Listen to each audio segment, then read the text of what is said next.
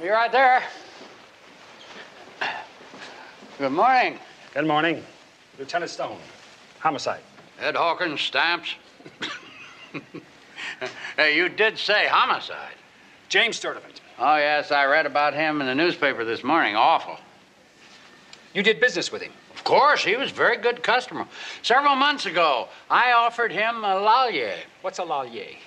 Well, a Lallier album is the first album published for stamp collectors. It's rare, of course, but we run across one occasionally. What do you know about British Guianas?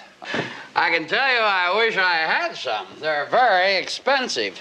As a matter of fact, last year I sold Sturdivant 5 of them. Now, these. They're the 2-cent yellow issue. That was quite a coup for him. He already had 5. It gave him 10 in all. 1852 cents. $2,500 each? That's correct. Say, you wouldn't happen to know how much the 6-cent... Here it is. $300,000. That's its estimated value. Beautiful, isn't it? Looks like there's writing on it. Well, the 1850 series was initialed by the governor or his subordinate in Georgetown. It's the capital of British Guiana. Well, why would it be worth $300,000? Oh, now, my goodness, Lieutenant, it's unique. It's the only one of its kind known to be in existence. From 6 cents to $300,000? Oh, come on, there's got to be something more. Well, yes, there is the mystery. You see, nobody really knows who owns it. Ever since its first discovery and sale, the various owners have elected to remain anonymous. Sometime in the 30s, President Roosevelt's supposed to have had it in his collection, but he denied it.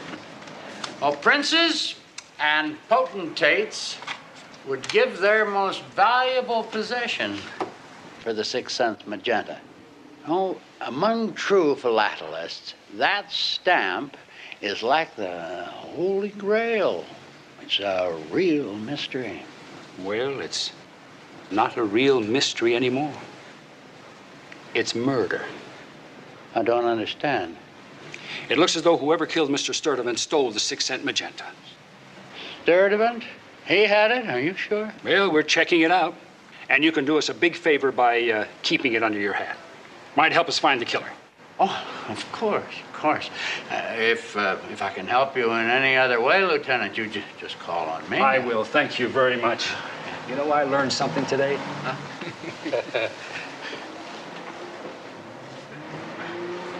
Mr. Hawkins, this way. There you are, Lieutenant. This is all very exciting. So glad you could come to help again. Mr. Hawkins, you said a counterfeiter might use a bleach to reuse a stamp. What kind of bleach would he use? The same thing the ladies use on their hair, peroxide. I can't make this out. Do you mind taking a look? Oh, heavens, no. I have a meeting with the coroner. If you need me, I'll be in his office. Thanks, Joe.